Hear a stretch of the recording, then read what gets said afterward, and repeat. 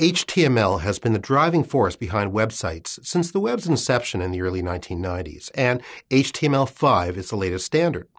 Along with JavaScript and CSS3, HTML5 lets web developers create graphically rich websites and powerful web applications. But before you begin working with HTML5, you'll need to have a good editor, and in this video, I'll explain the various options for choosing your editor.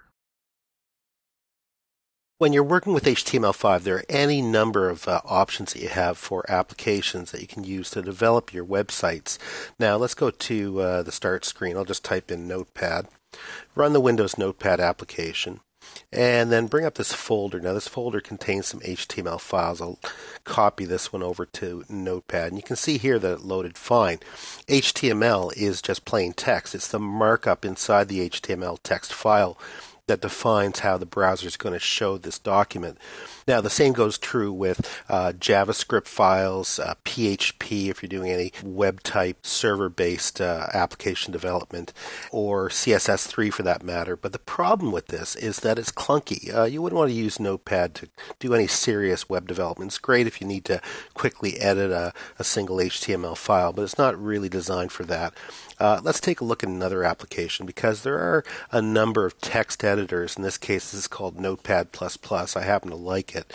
That actually allows you to edit your files, but it gives you sort of a one-up in terms of things like color hinting. So we can see here that different elements, HTML elements, like tags for instance, this is a tag right here. If I go ahead and click that or highlight it, you'll see that both the opening and closing tag have become highlighted. So it does that kind of hinting. It uses color coding to determine the different elements, as I said, with HTML5.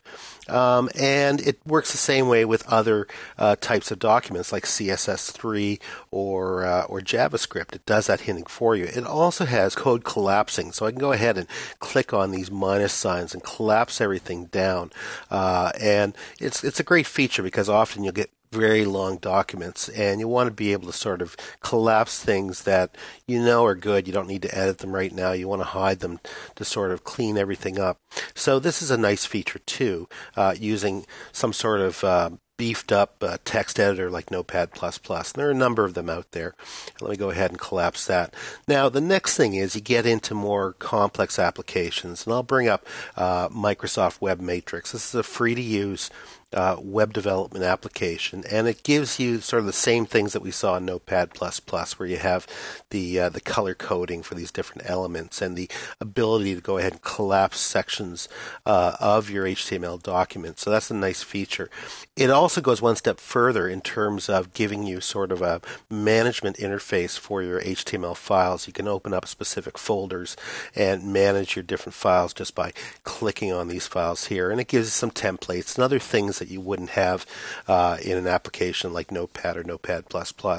And then finally, there are other applications, in this case Dreamweaver, and I like to use this application myself. It gives you some pretty enhanced features. Now, this is a pay-to-use application from Adobe, but it's a great application for web development. It has all those things that we talked about, such as the color coding and the ability to go ahead and collapse tags. For instance, I can click there and collapse that section, do the same here, to sort of clean things up, and you can double click to expand those as well.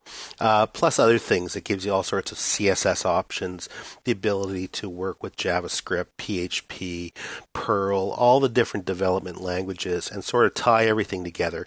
It also has a sophisticated website management interface that allows you to manage your site and have everything linked up to your web server if you want to. So there are a number of different options, and really it's up to you, depending on your workflow, what your preferences are. Certainly budget's going to be an option if you want to sort of go with free-to-use applications like Notepad++ or Web Matrix. But again, sort of think about how much you're going to get into that web development with HTML5 and set that up so you've got the right applications for editing your files.